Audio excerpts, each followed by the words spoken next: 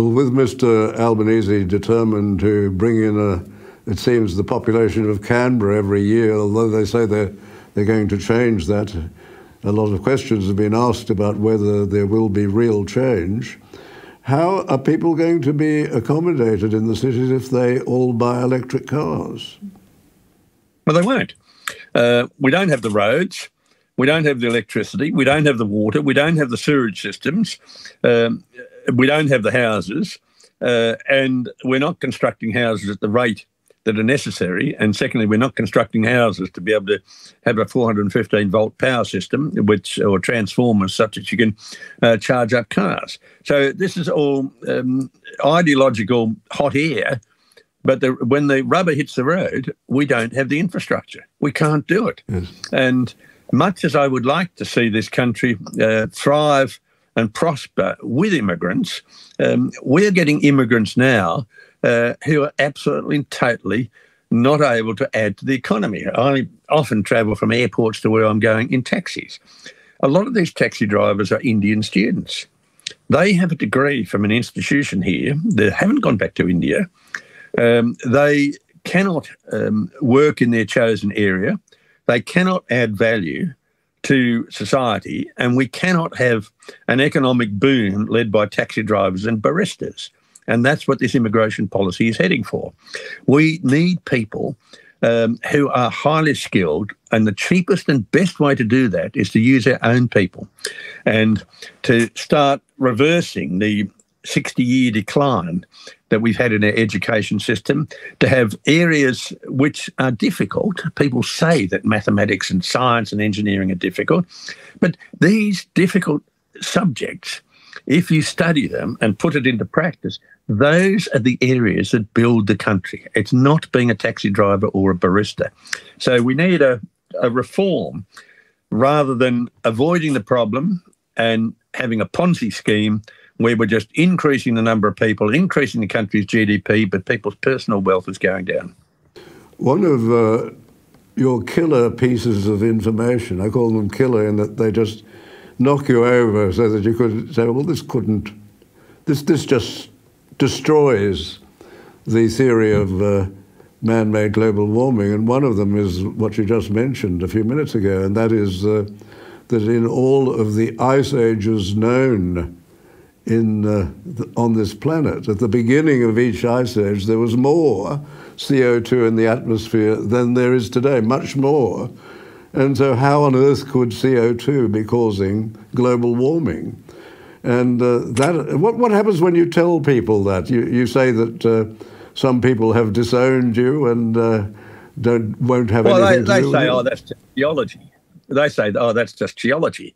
And the answer to that is, well, the rules of physics and chemistry haven't changed over time. Those laws are still there.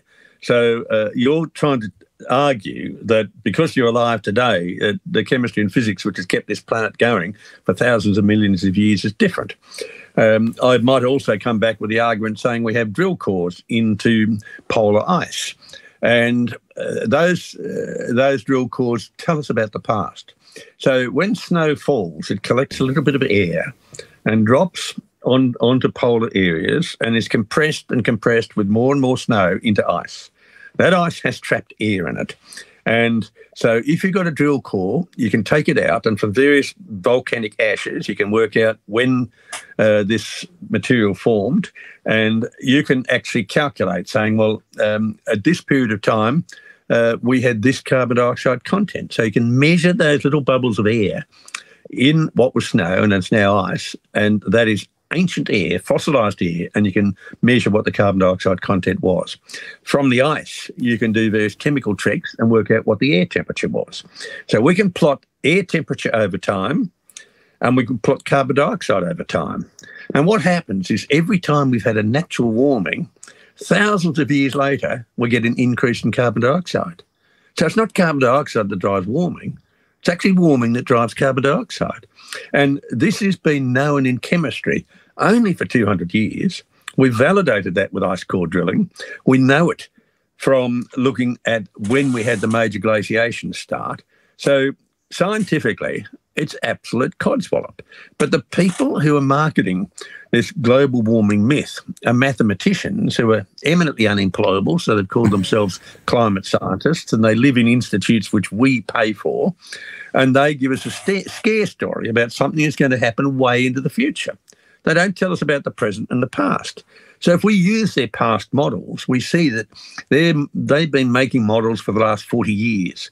And we can look at their success rate over the last 40 years and compare it with the measurements.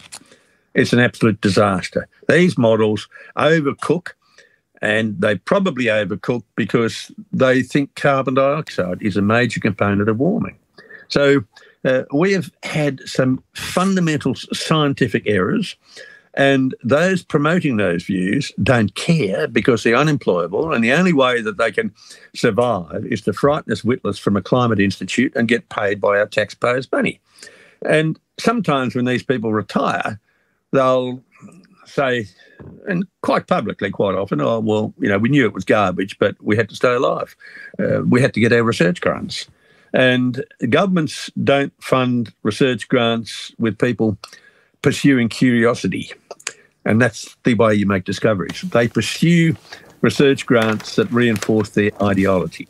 And that's what's happening. The ideology of climate change is being reinforced.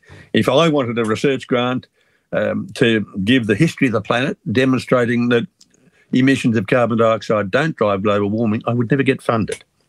But if I looked at the history of the planet, that I can show you that from that, human emissions drive global warming, I would get funded.